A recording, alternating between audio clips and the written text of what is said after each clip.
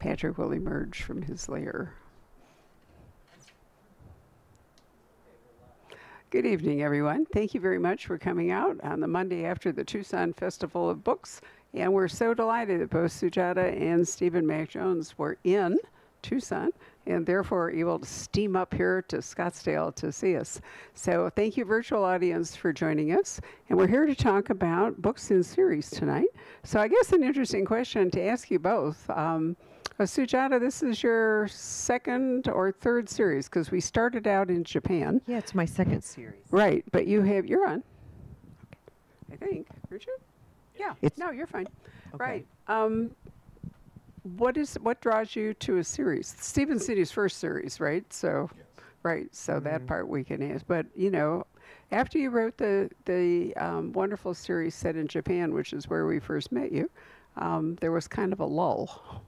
Yeah, thanks so much, Barbara, for the kind words. And yeah, there was a lull. I had shifted. I decided I wanted to write about a place that I was more likely to be going and engaged in, and that country was India, which I'm half Indian, so it's part of my heritage. Right. And I was doing a lot of things with my children that were tied to Indian culture. Like I was doing things with my kids that I didn't have so much of an experience doing myself as a child, and that I wanted them to have. And so then just the more that my circle, the more Indian my circle became, and we also had moved to the Twin Cities where my parents live, so, and they are both remarried, so all of a sudden they had 3 Indian grandparents and 1 German.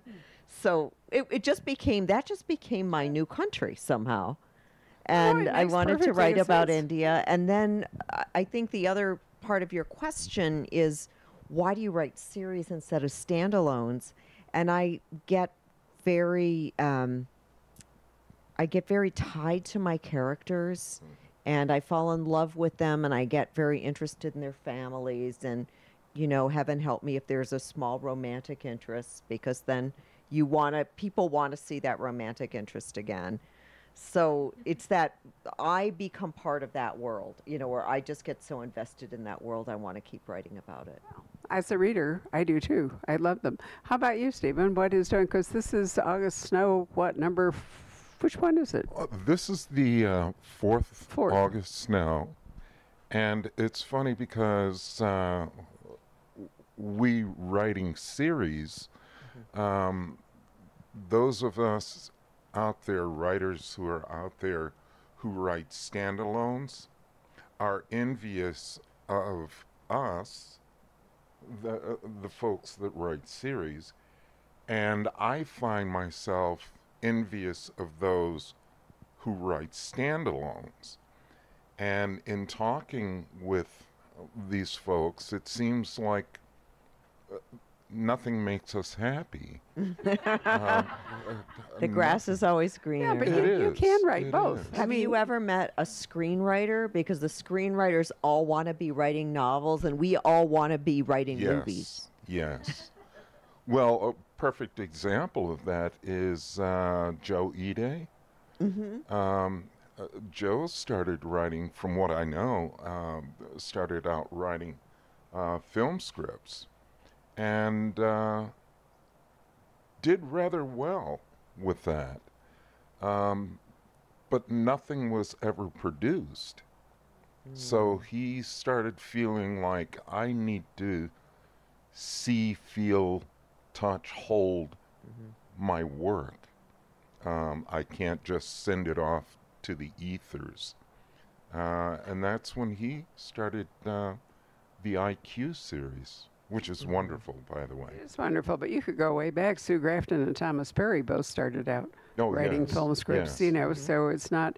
We've heard lots of people who've come from movies to books and extol the freedom of writing a novel as not by committee, but on the other hand, it's harder because the stuff that the sets and the actors put into a film script, you now have to write them as an author, Yes.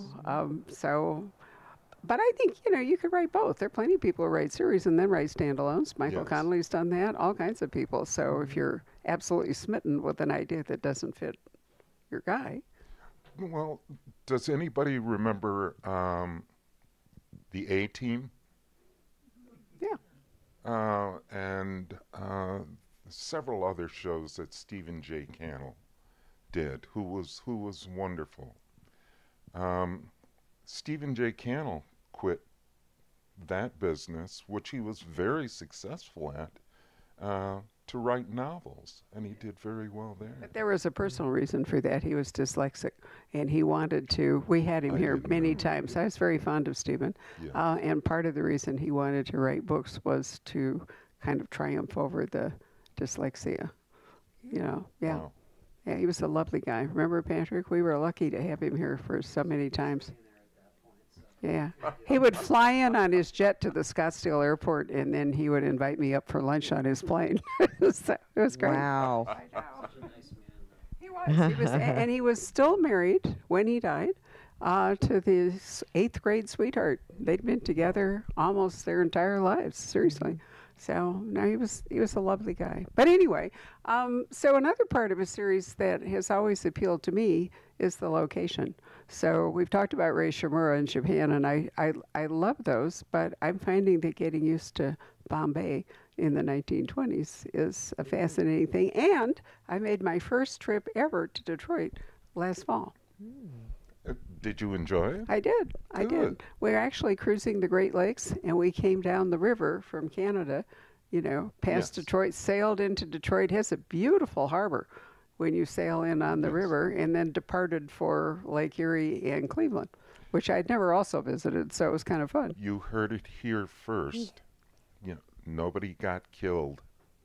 Okay, so we're proud of that. Right. Well, Stephen pointed out when we had an event with Stephen a while back, Stephen pointed out that the most porous border that we have is actually around Detroit, and it's with Canada, not with Mexico. Yes. And how difficult it is to patrol the waterways and so forth. And so Detroit, we tend to look south at our border all the time, and we forget that we have a very long northern border as well. Yes.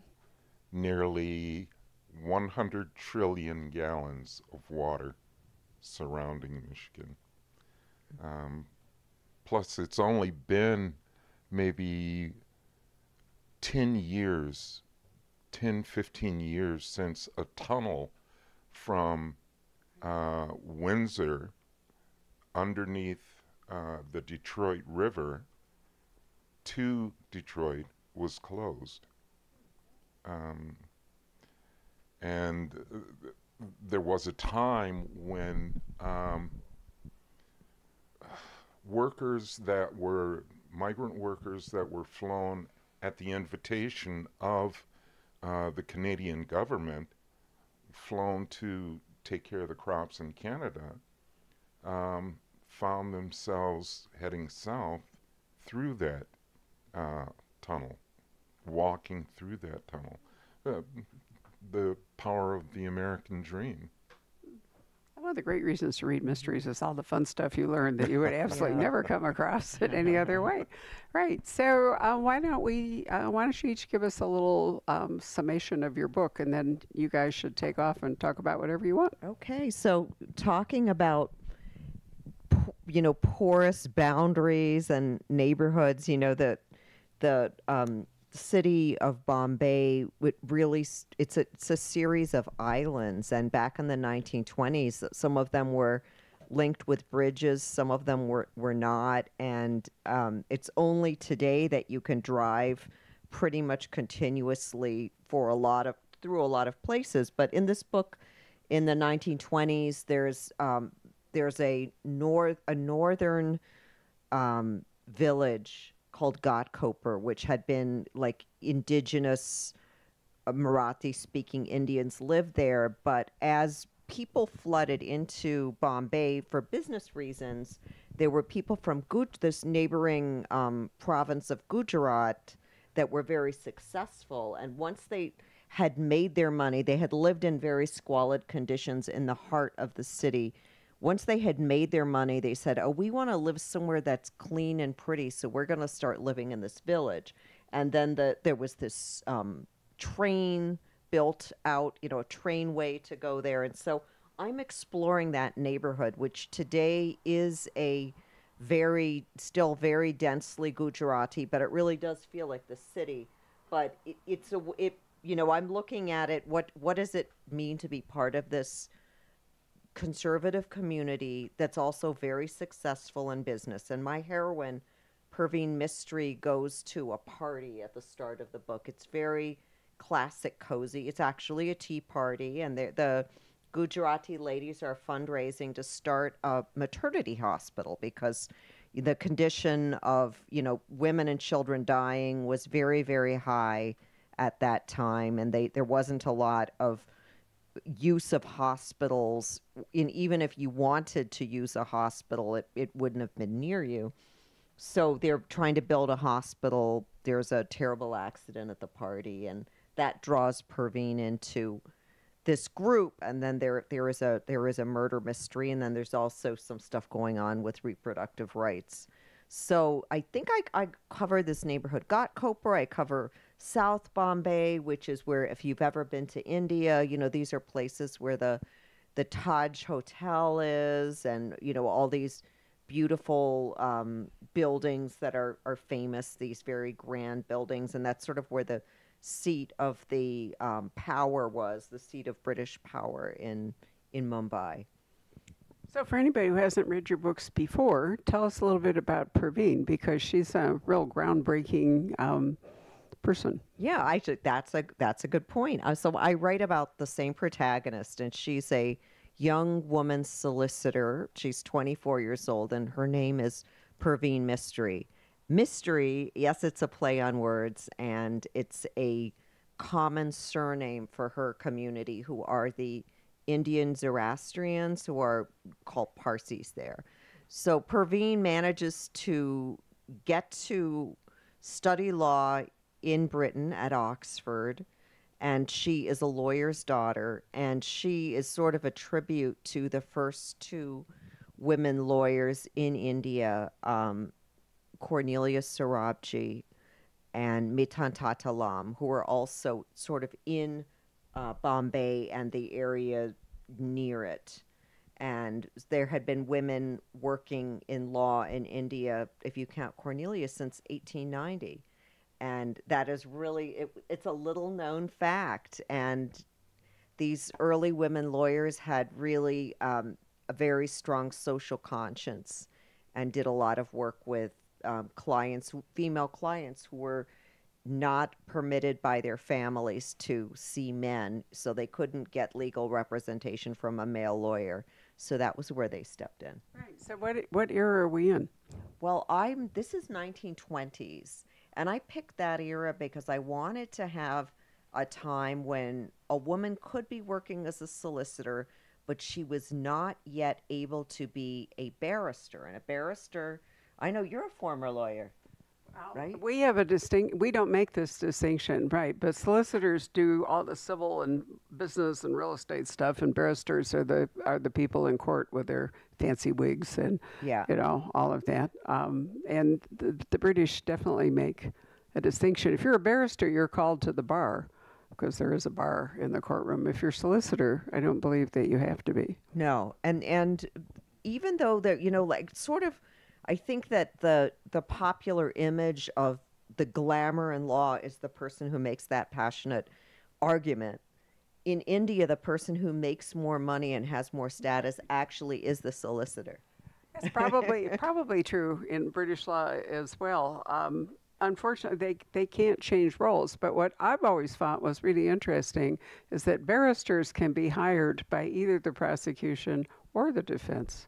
Most of the time in this country, people are either prosecutors or they're defense lawyers, but rarely, in fact, only in Michael Connelly books am I aware.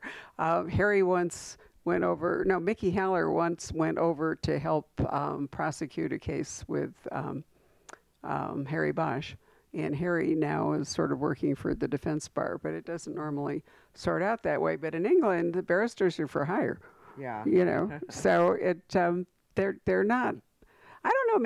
Maybe it's juster in the sense that they don't have to maintain, a particular clientele if they're just there for hire. Yeah, and I deal with that, barristers for hire, in this book, because there's a situation where a young woman is being charged with a crime, and it's actually has something to do with reproduction, and so the no man wants to touch this case.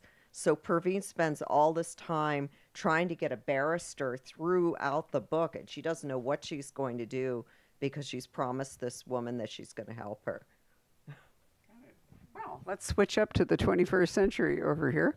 And I love this book, Deus Ex, because it starts in Norway. And turns out that our guy, Augustus, is commuting back and forth between Oslo and Detroit. So, but let's go back to the beginning for people who don't know your books. Why don't you explain to us who Augustus is, etc.? August Octavio Snow, is half black, half Mexican American. He's a former Marine and an ex-Detroit cop. And the important part of that is ex, because he was fired from the Detroit police force for investigating the mayor's office. Wow, what a stretch that is for Detroit. So, right? Well, he sued and he won $12 million in a wrongful dismissal suit. That's a lot of money, but at what cost? And that is what has concerned him for a long time. He loved police work, and to be hounded out like that is an embarrassment to him, and he felt an embarrassment to his father, who was a Detroit cop. August moves back to his family home in a section of Detroit called Mexican Town. And Mexican Town, which is really southwest Detroit, has been around for 120 years. All he wants to do is live a quiet life and revitalize the street that he lives on, taking the money that he won and revitalizing the street that he lived on. However, August gets pulled into various and sundry situations. He doesn't seek out any of these situations. But the first was the first book, August Snow. He gets pulled into a situation of organized criminals taking offshore money and bringing it on American shores through the acquisition of smaller banks, credit unions, etc., and so forth.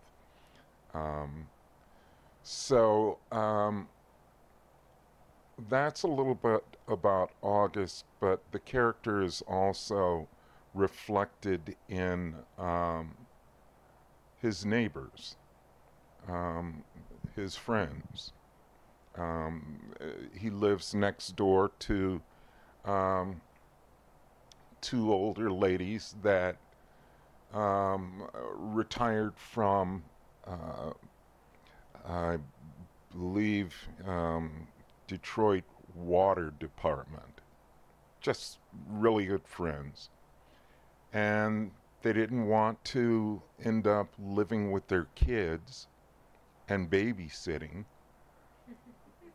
because, they had spent their life, supporting their men, cooking meals, raising children. They feel it's their time. So those are his neighbors. and the cautionary word there is never eat their brownies. um, uh, they take in a young Native American girl from the Upper Peninsula who is a computer wizard, and not always in the right way. And who else? There is his godmother and godfather.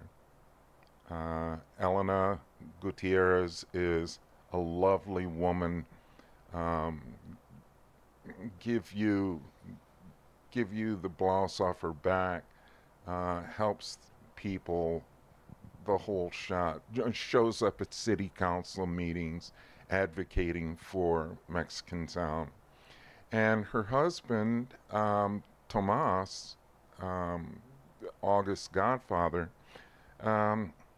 he has a pretty well stocked gun locker in his basement. He's a good second gun to have, and he's a very good godfather, and he always tells you the truth, no matter how hurtful it can be. He knows no other way. So that's a little bit. So about. where does the Norwegian sweetheart, the reason for the commute, where does she come from? Probably not next door. No.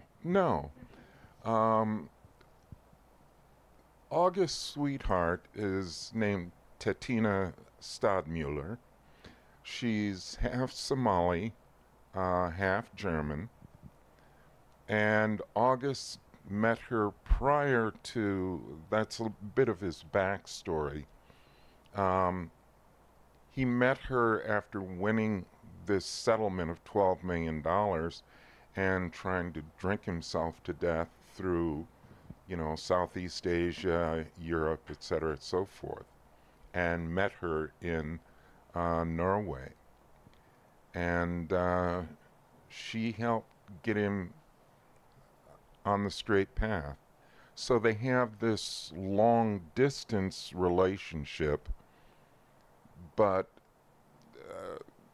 he describes it like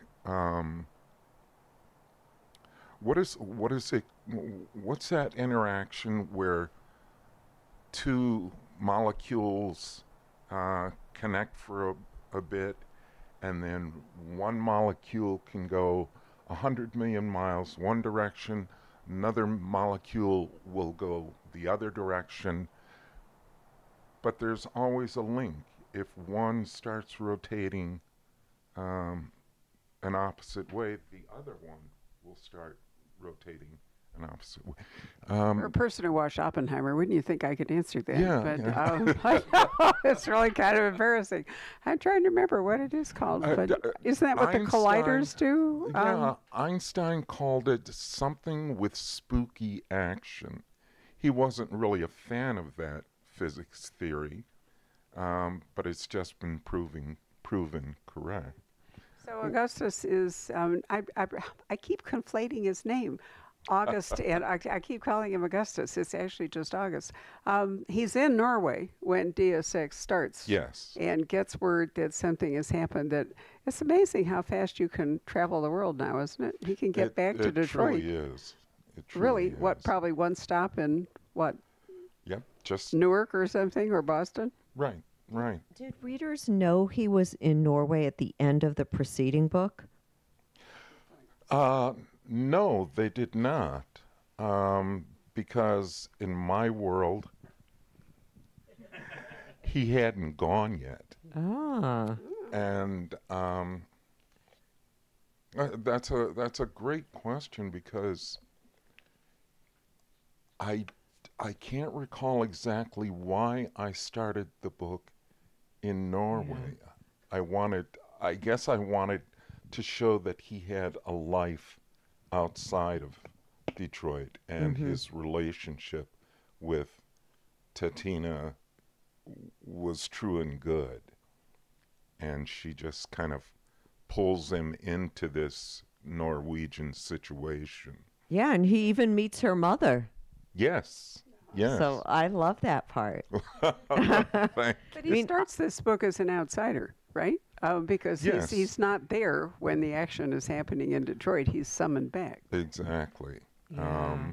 And what brings him back is the illness of one of the two ladies that I mentioned earlier. Um, if nothing else, he will not admit it, but he does so terribly love the neighbors on his street. Um, so, yeah. It's not fission, is that or fission? No, it's not fission. Fusion, fission. It's quantum physics, yes. Hmm.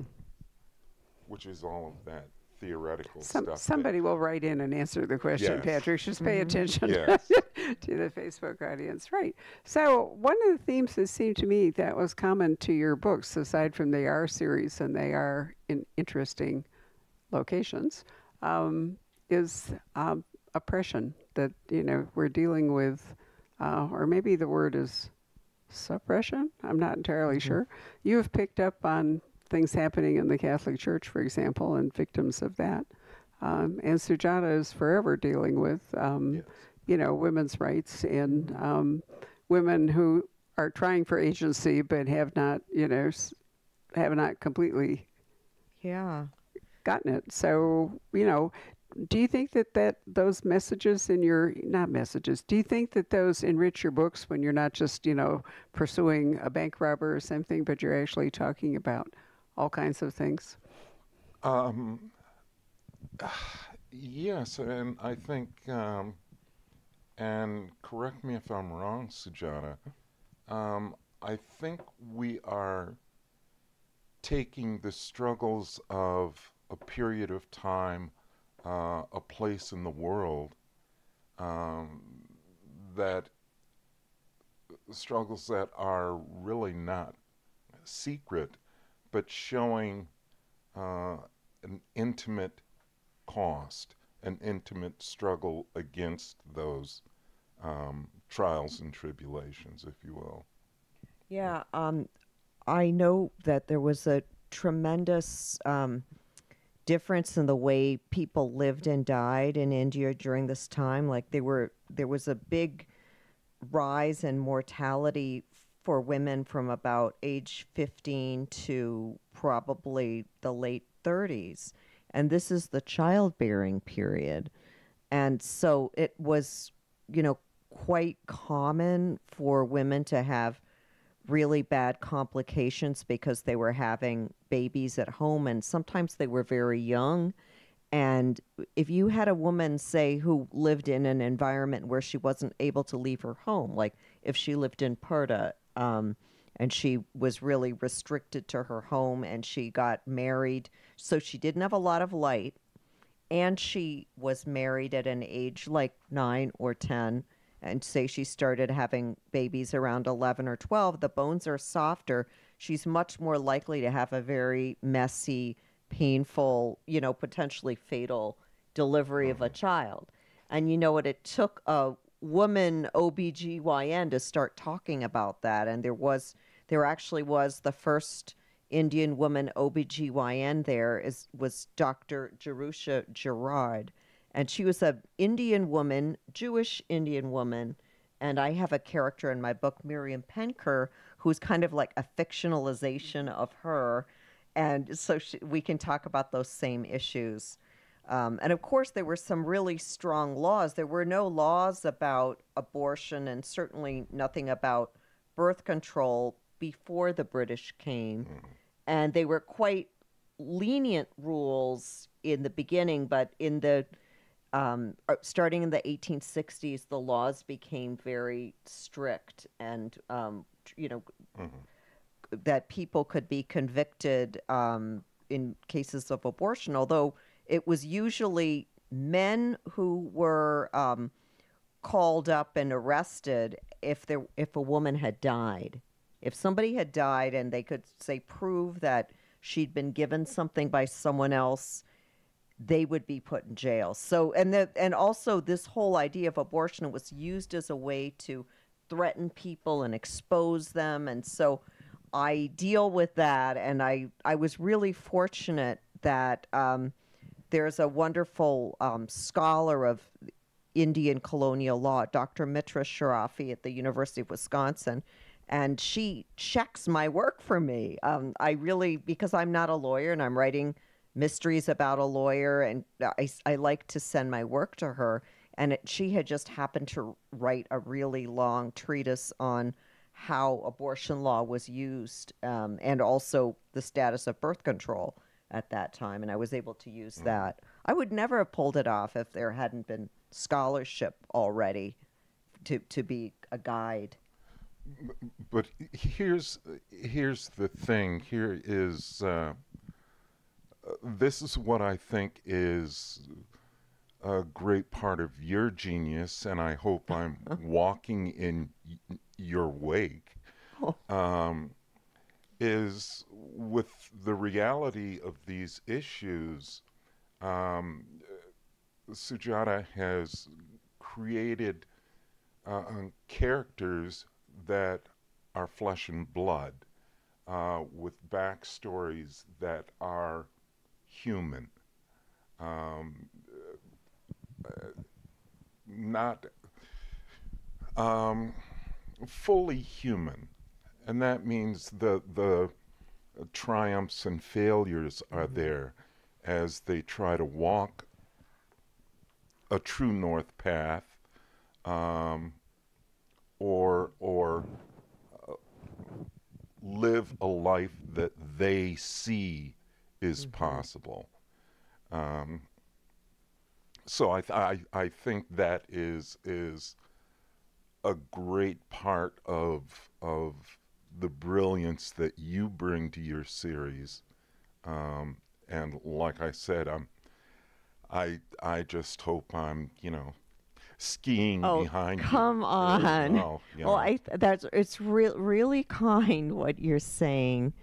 And I mean, one of the really big things I think for both of us in our work is we cannot bend the law to suit our happy endings. We can never do that. Right. And so there are going to be guys that get away with things and they're not going to go to jail. There are going to be women that don't go to jail because they're, I mean, basically to be a white person in Britain, it's a pretty high bar you would have to cross to actually get in jail. You might lose your job, but you probably not go to jail.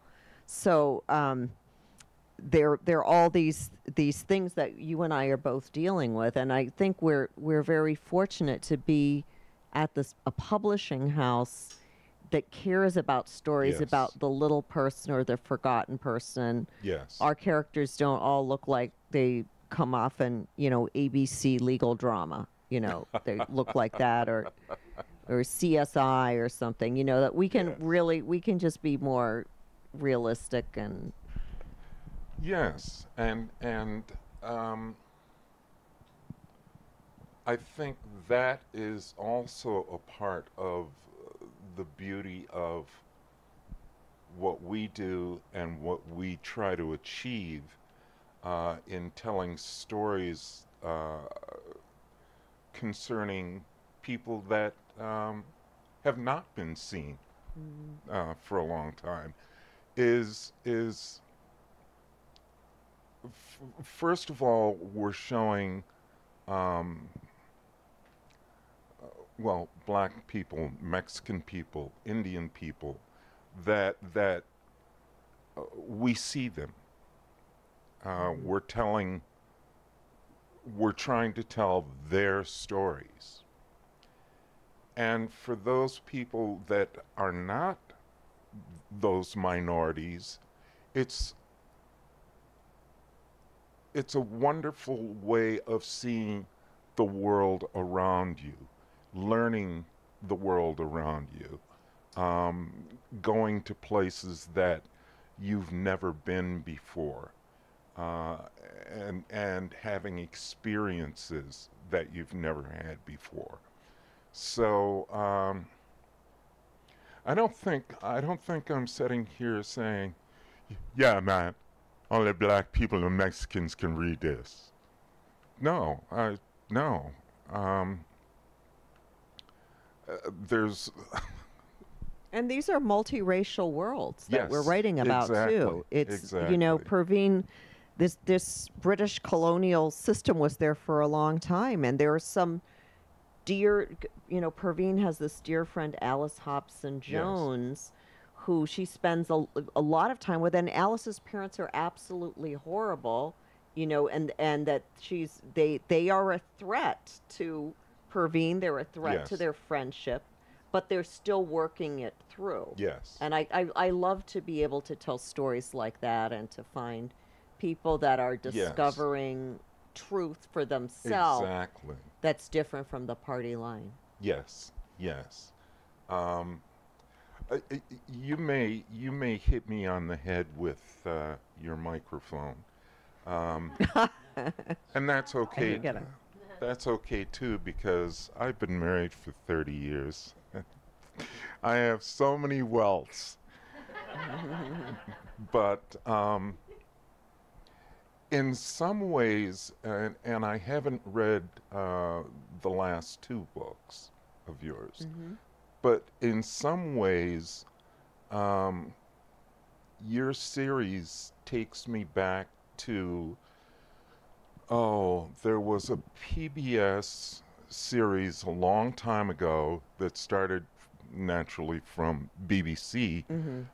called The Jewel and the Crown. Do Hmm. you remember Yes, I that do. series? Yes, I do. And such an atmosphere, such you bring forth um, such a living atmosphere, such a living environment. Um, it's easy to see. Well, let's talk Really. about how we do that because you do that too with your city. Patrick, excuse me, So, could I you mean, the turn off the way air? what I do is I go there. I'm not lucky enough to live there, but I go there. I try to go into a lot of different buildings, Yes. old buildings, and I spend, you know, this neighborhood, Ghatkoper, that I write about, this Gujarati neighborhood. I have, you know, a cousin who lives there, so I spend time in her neighborhood with her and with Okay. her friends. Yes. So I like to just kind of bury myself as much as I can in these places. Mhm. And one of the reasons that I chose to write about Bombay, now Mumbai, versus other big cities in India is there has been some really good historic preservation there. Oh. I mean, let's Okay. face it, there's more money there. And so, Okay. and they also realized that this was very valuable. So there's been really good preservation, and you can go into, Yes. you know, old hotels and old government buildings and old cafes, and it's a very delightful experience. Now, the real claim to fame for Bombay is in the 1930s. They had this gigantic Art Deco building boom, and it's all over the city, and it's particularly near the water. And I'm just a little too early for that. And once I wrote in an Art Deco building, and my agent noticed right away. And she said, that only came about after the World's Fair. So I reluctantly took that building out, though I really wanted Yeah. to put it in there. You know, I have a similar experience. Okay.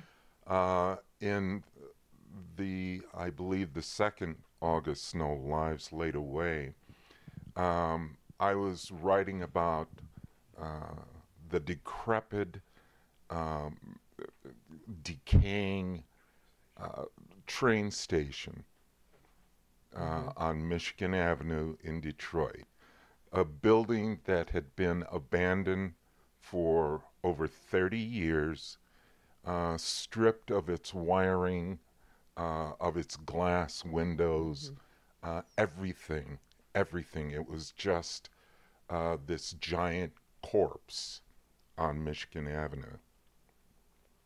And I wrote a fight scene there, and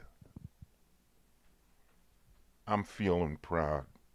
I'm saying, oh, this is the best. And outside of the train station was a park. It was like a couple acre park. And nobody went there because it was essentially Needle Park. And if you were homeless, it was where you relieved yourself, et cetera, and so forth. So I finished this fight scene at the train station.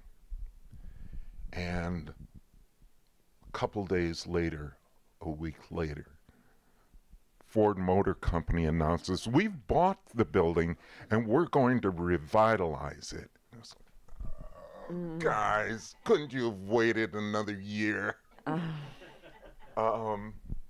So I had to revise that just a little bit as Ford was sending the first crews in to look at what needed to be done. Nowadays, the train station, it's beautiful. Just beautiful. And the park out front, it's, I don't know what they did with all the poor people. What they usually do. Well, there you go. But it's unrecognizable. But yeah, that was. Well, how important is it? Like, do you feel it's really important when someone picks up your book that it's 2024? Or would you feel comfortable saying, like, oh, this is actually 2021, and so it could be like this? I really don't get caught up in calendar years. I want people to know it's generally the present day. I'll tell you where calendar years do make an impact. I'm thinking that this series has a life of maybe 6 to 7 books. Mm-hmm. And that's primarily because I've seen what happens when characters continue. Mm-hmm. These days, Robert B. Parker's Spencer is probably 98 years old. If you go from the God Wolf manuscript chronologically through. Mm-hmm. And I don't want to do that. I also want August to find his way out into another life, into a new life. As regular people often do. So that's the only chronology that's really important to me. I find it really refreshing to hear you talk like that about saying a series has a finite amount of books, or you feel the story has a finite amount. I've been feeling that way too, not necessarily that I know a number, Yeah. but I know Right. I don't see it being 20 books. Right. I just don't see myself writing 20 books. And I'll be curious to hear from the audience when we're getting questions and comments about whether they feel that series have, like, usually the first 10 books are good, usually the Yes. first 5 books are Yes. good, or what they feel about Right. it. And would you forgive somebody if they wanted to write a new series or a standalone? Yeah, and I was going to say here's the morbid twist to what we're saying. Mm-hmm. If we die and our kids say, "Hey, we got a good offer from XYZ Publishing to bring August back," I have to get some paperwork together for my 3 kids. Yeah. You need I really You do. need, need a a literary literary- yeah. executor. I'm Yes, working on that. I've got my eye on certain young ladies, some of my friends' daughters that I have like a little list of them in the back of my mind, but I better do it before it's too late. Yeah, yeah. Because I don't think my husband could manage it. You know, it's like I don't think that he would want the best for me, but I don't think he could follow. It's somebody that wasn't intimately connected with the series. Right, right. But you know that there's somebody out there who, after you pass on, is going to approach your loved ones and say, you know, you're setting out a lot of money. No, I mean it. I mean it. There's movies, TV, internet. Oh, Oh yeah. yeah. even more dangerous now that we have AI. Even more dangerous. Oh, yes. And Oh, fan yeah. fiction. Yes. You know, I often remind people that 50 Shades of Grey was just fan fiction for Twilight. Oh, Yeah. Yeah. my goodness. You didn't know that? No, No, I mean, I knew. yeah, but I Yeah. mean, you know, it's very easy. So Sujata's entirely right. You need a literary estate and a literary Yes. executor who can spurn. Barbara will help us. Oh, no. Barbara, you've got to live forever. Well, but what I do is I actually advise authors about this a lot. Uh-huh. You know, dinner conversations and all, it does come up, you know. Do you Yes. really want someone else to keep writing your work? Now, I have to say that in many cases, we talk to authors who are, in fact, writing in the footsteps of other authors. I was just Yes, asked today, yes.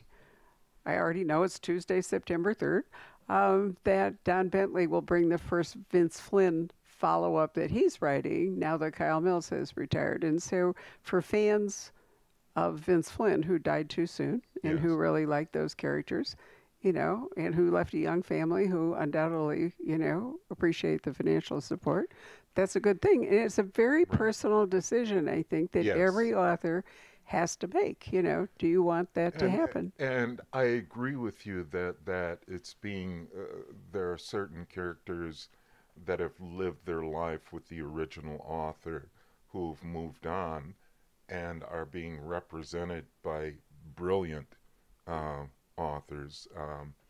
Ace Atkins did it with Spencer.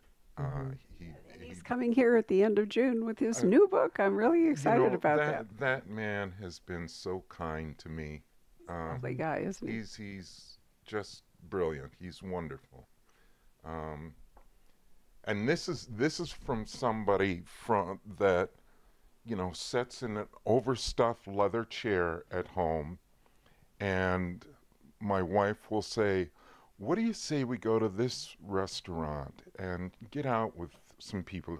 No, it's too peoply.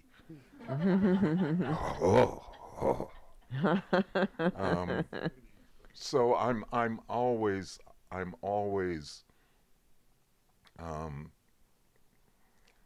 fascinated and grateful for warm, good people like Ace Atkins, like Mike Lupica, Hank Felipe Ryan. It's a very supportive community. Yes, There's very little yes. rivalry within Karen the Dion. community. Yeah, it's wonderful. So one of the things that when I asked you about oppression, it occurred to me that what you're both really good at is writing about individuals and the things that people do to each other, but you're also really writing about institutional, you know, harm, colonial Britain, Catholic Church, in these two books, whatever it might be. And I like that you're writing about both the macro and the micro at the same time. Yeah. You know, some injuries we cause each other, but some of them are caused by larger shapes, you know. And that's an interesting thing, I think, to balance in your books. Well, as far as this book goes, Deus Ex, I wrote it with a good deal of trepidation because I am Catholic. My wife is Catholic. but there were so many things that were happening in the world with Catholicism that I couldn't bottle these things up, and it became an exploration for me of what is faith and what is religion. And that was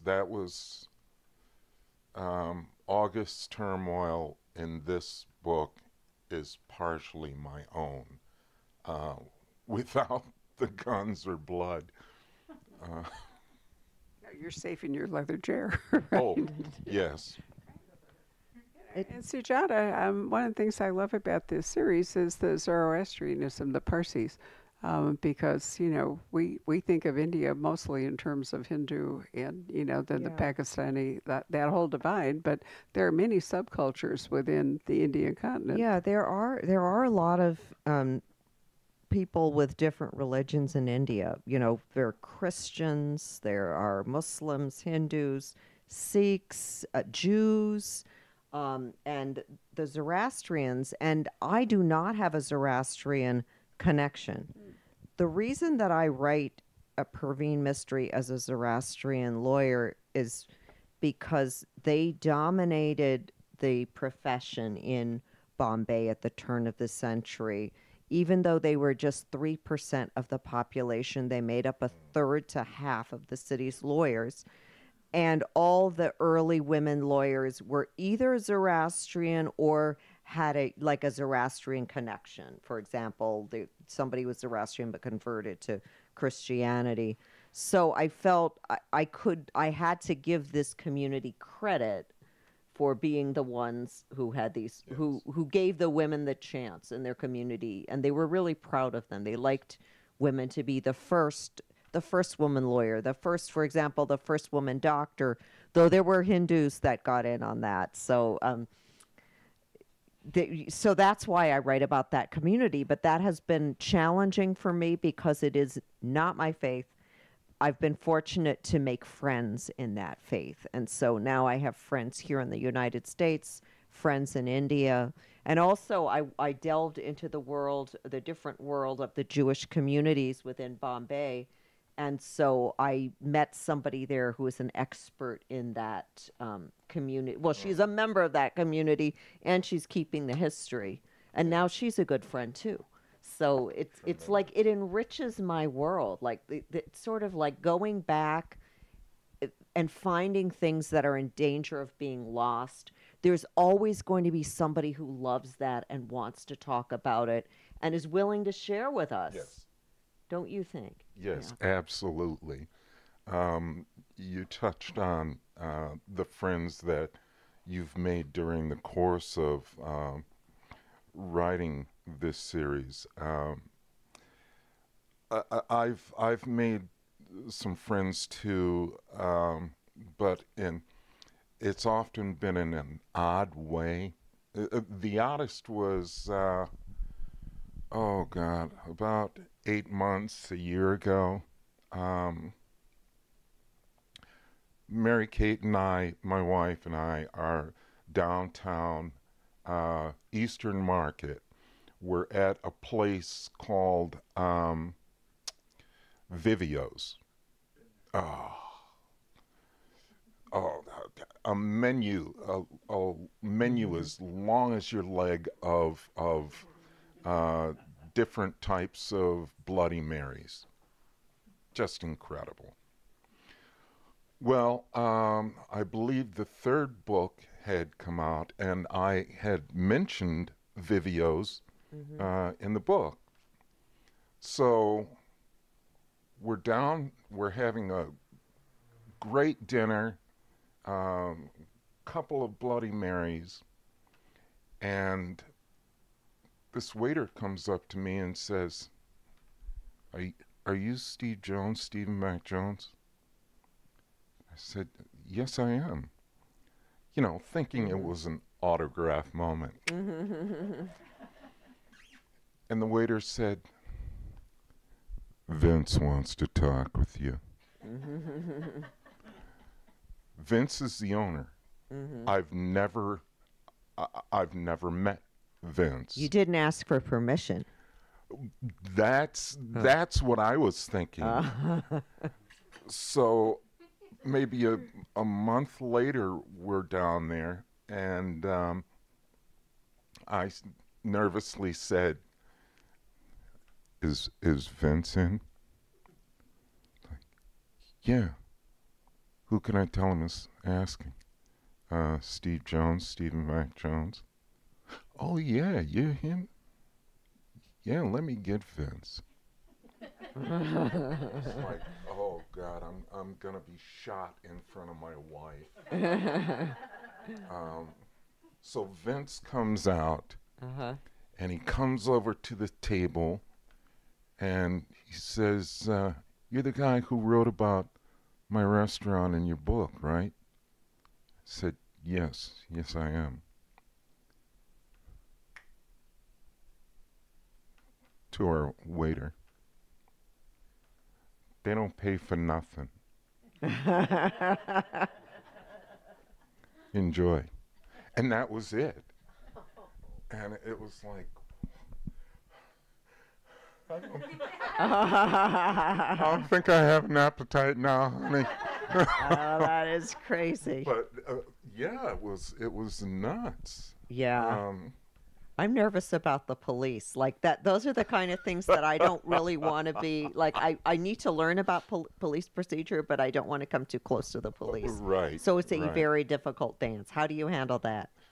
I have talked to a couple of cops, Detroit cops, and cops in the community I live in, Farmington Hills.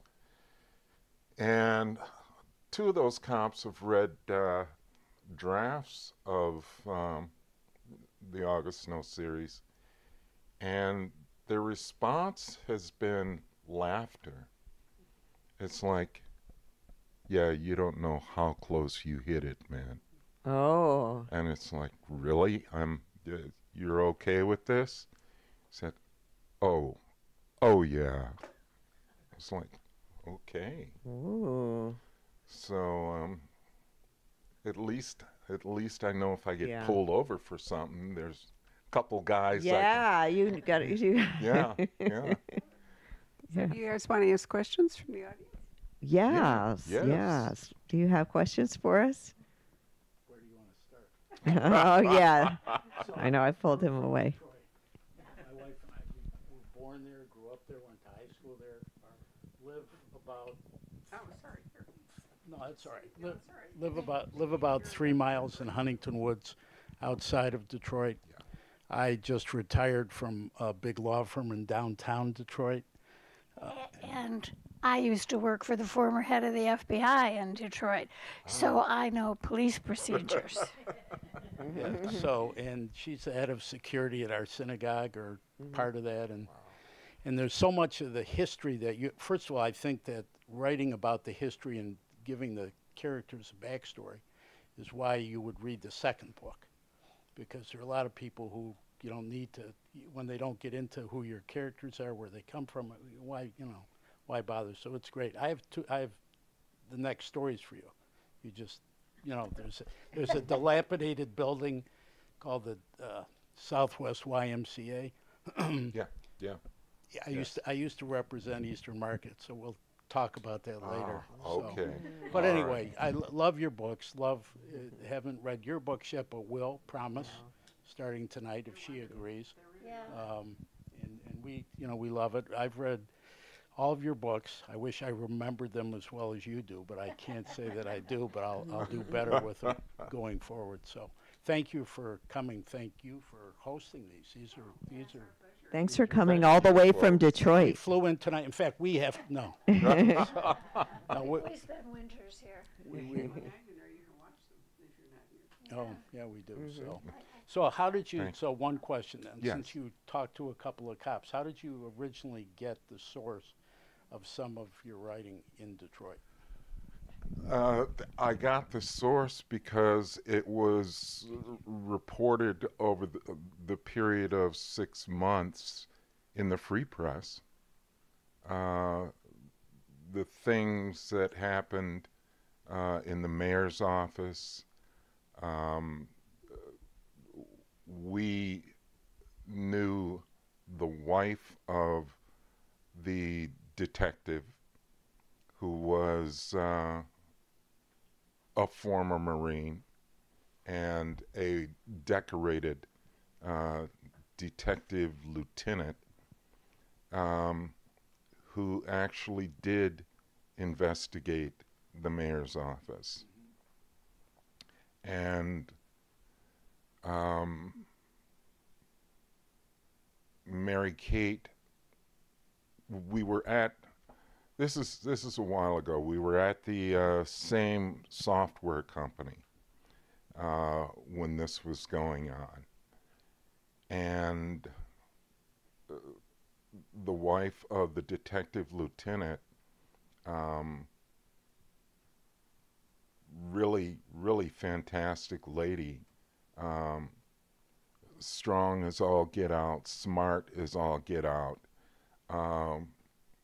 She was breaking down at the office because of what was going on with her husband and the pressure from the mayor's office. So a lot of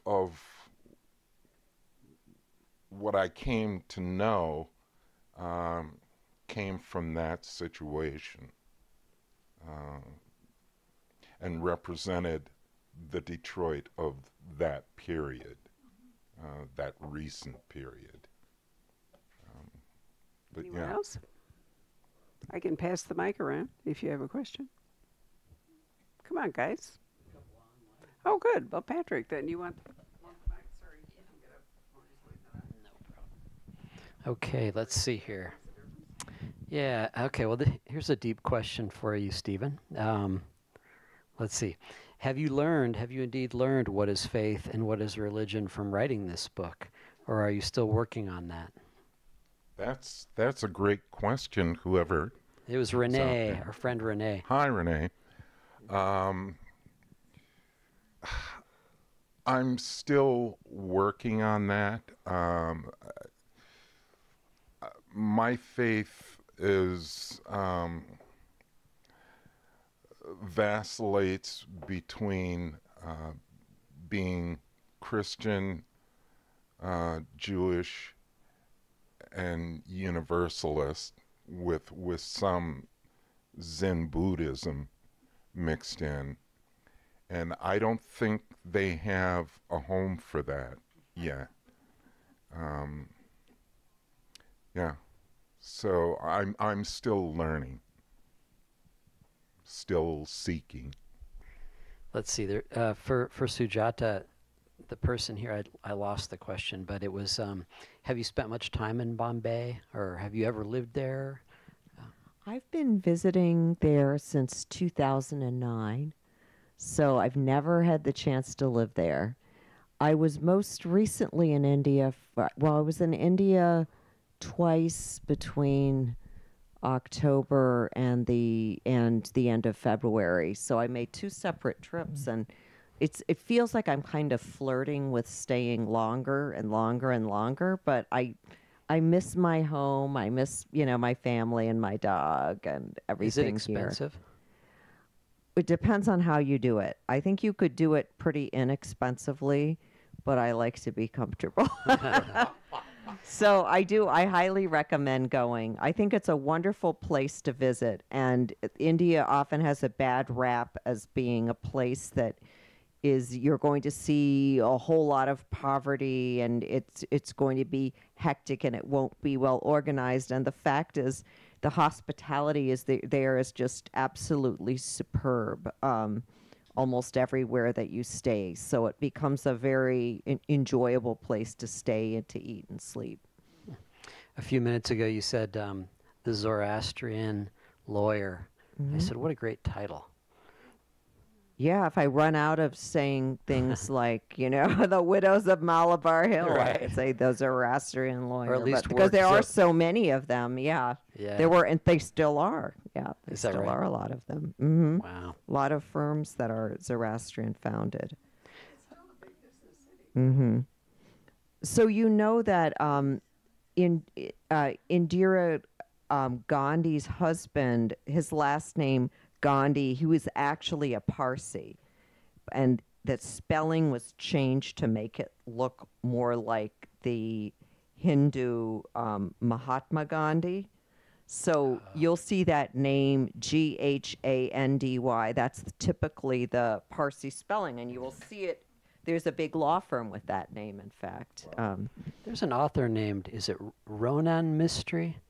Rohinton Mystery. Yeah, that's it. He's a Close. fantastic fiction, like a literary fiction author. Right. Yeah, right. Bapsi Sidhwa is another Parsi author who's very, very successful. Let's see, anybody have questions or no? I know we've got a rep. One more. Yeah. Real quick. Sorry to be provincial in Detroit, but so we spend summers when we can in northern Michigan, and we go to a well-known bookstore up there, and one of the mystery writers in that area is Steve Hamilton, Nice. who he's been quiet for quite a long, right? But what he did, has he been here? Every book. Really? So I've read all his earlier books. I can't remember, A Cop from Detroit, who retired in the Upper Peninsula. But then he stopped and he wrote 2 other books about his protagonist was a pretty nasty guy. But the writing, those were my 2 favorite books of his, and they were totally divorced from his earlier characters. And then he's been quiet since, so I have no clue. Yes, Nick Mason. Those were, I like those. Standalone, wasn't it the one about the locksmith? That was before, Yeah, it was. Lock but- Artist. Yeah, the lock artist. Thank you. Right. Yep. No, I didn't read that one. But anyway, that's just an example of somebody who just picked a new character and wrote 2 books on that character without reference back to the other at all. So Well, Oh, yeah. yes. You can respond to No, go ahead. I was just wondering, outside of, since we're on different genres, outside of mysteries, who are some authors that you all enjoy reading? Let me jump in on that one because I feel like reading outside of a genre is like my nutrition. Like it really, really helps me.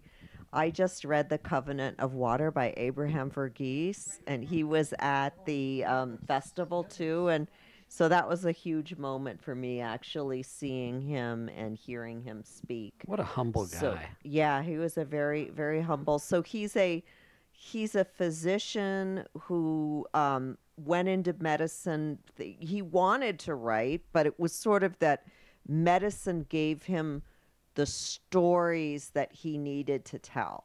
And I really respect that whole idea of your work bringing you to these stories. And so this most recent novel was set in, it's like a saga that spans 1900 up through the 1970s, I think, in South India and Kerala. So I love that book. So other non-mysteries, that's just like sticking in my mind right now.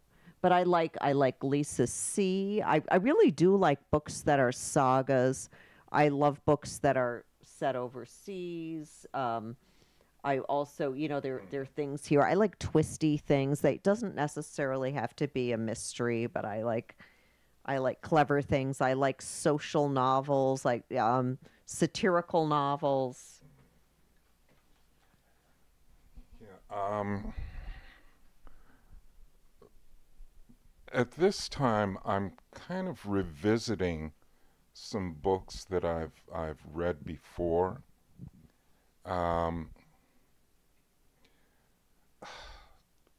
Elmore Leonard, and not Get Shorty or anything like that, but 3:10 to Yuma, his cowboy stuff. Also, Lauren D. Estelman, who wrote, the consummate Detroit detective series, but Amos Walker, but also wrote some of the best cowboy books ever. Uh, so I'm rereading those. I think the reason why I'm going back to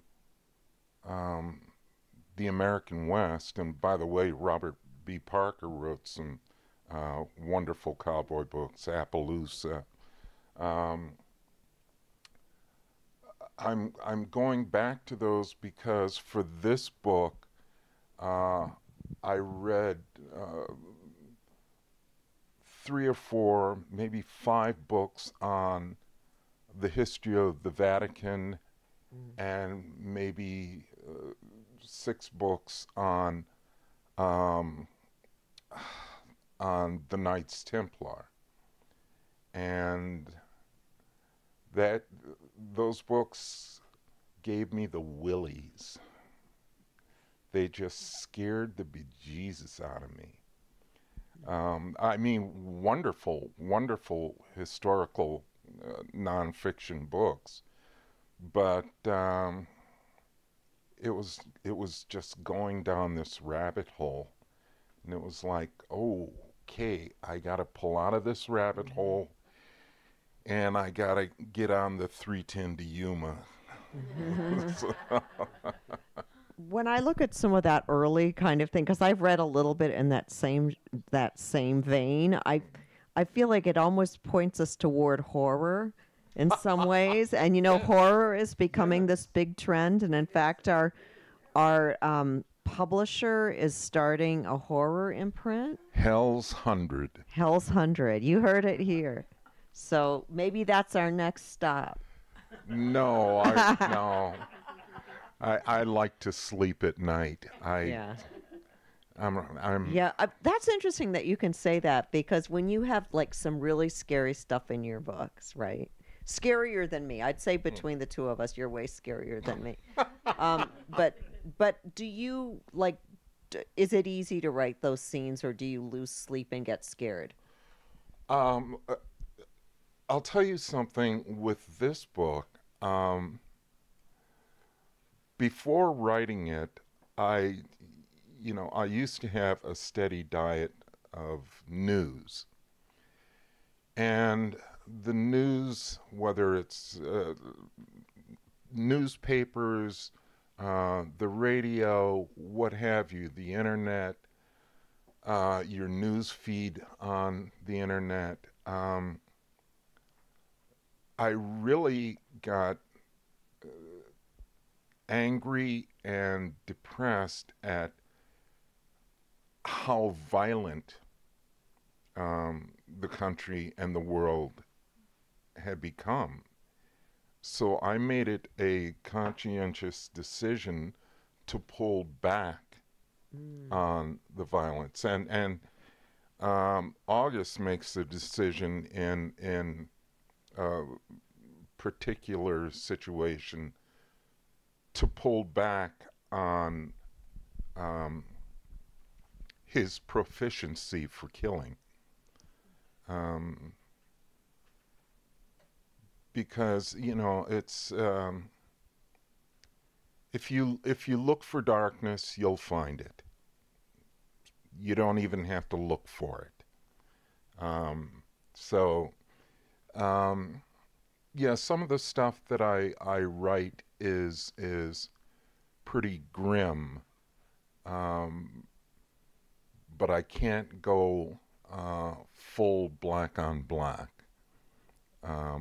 There has to be some humor, some joy, something in there that reaffirms life. Well, all those relationships that August has, with these neighbors, people he loves, and that's so important, and that widens your audience, I think. I mean, you're doing it, it's the way that you write, but it's the way that somebody like me can enjoy it versus reading a book that's more just completely about scaring the reader or keeping them reading and shocking them. Right. I don't, that's not why I'm reading. Like, I'm reading for this immersive experience that Yes. brings me something in the end. And if I can remember it, so much the better. Because I Yes. mean, honestly, not every mystery that I read I can remember. Like if you go back and ask me about an Agatha Christie and what exactly happened in that book, I could read it all over again. I forgot Yes. Murder at the Orient Express. I Yes, forgot the yes. whole concept of it. Yes. Absolutely. Anybody else have a question? No? All right. Oh, Thank you, folks. lurch to my feet. Thank you. Right. So I did want to say that a little shout out for their publisher, Soho Press, which we have watched grow over the time that we have been here. And originally, they only published books that were set outside the United States. And then Alaska crept in, and I thought, okay, they're redefining foreign. And now it's Detroit, which I think is even funnier. But the editor, Juliet Grames, who is your overall editor at the press, is coming here on August 25th with Stuart Neville from Ireland, and he is opening up this new horror imprint, The Hell's 100. So I think it'll be really fun to have them here and to talk about this new venture, because you're right, Sujata, genre fiction, stuff goes up and down. And right now, horror and romantasy and so forth are very, very large. And, they're a reaction in part to our times. And historical fiction, for example, is much more comforting to read than contemporary fiction, only because you know how it all came out, right? So it's, but as the world turns and as people become oversaturated with a particular kind of book, remember the Da Vinci clones? There were like a zillion Da Vinci clones, right? So you have to just sort of hang on and enjoy the ride when it comes, spins at you, and then recognize that things will change again. But, I think that really solid crime fiction series or standalones will always have an audience regardless of what the trends are. So I thank you both for writing them. We thank Thank you you. for having the poison pen. Yeah. And thank you that for this supporting home us. for books for all these years that I've been coming here and you've been coming Yes. here. And it's really marvelous to go into a store and to be able to buy every book the author has written. It's like complete, that people could find my third book here. They could find your first book here. It's not just the latest thing. And I know you don't just send them back to the publishers after we leave town. Oh, we don't. Thank So if you would, a hand for Barbara. Well, Thank you. it's not me, it's the entire staff. We're coming up on year 35. It's really hard to believe, isn't it, Patrick? I know. I've sort of flinched when I think about it. Well, about the same as mine as it all happens. Anyway, the authors will stay here at this table, so if you want to come up and get a book signed or take a photo, please do. Thank you again for coming. Thank you, virtual audience. Have a safe trip home, those of you who drove down. And I do have, how many of you are from Detroit? The two of you. Oh, good. Because on the table, if you'll hand it to me, is another book from Soho Press, and I'm giving it away tonight. And this is set in a little village in Italy. This is my advanced reading copy. So take it and enjoy it, and then you can pass it on to anyone you like. But we like to give a book away. Hmm? Is that Juliet's new book? No. Her new book isn't out until July. That's someone I know. That's a wonderful woman who wrote that book. There's a ton of food in it. It'll make you seriously hungry to read it. No, it's set in an Italian village, and it's a pleasure. Anyway, thank you all very much for coming. Good night. Do you remember when she was at HarperCollins? Camilla? Yeah, because she had a different name then. She did have a different name. What is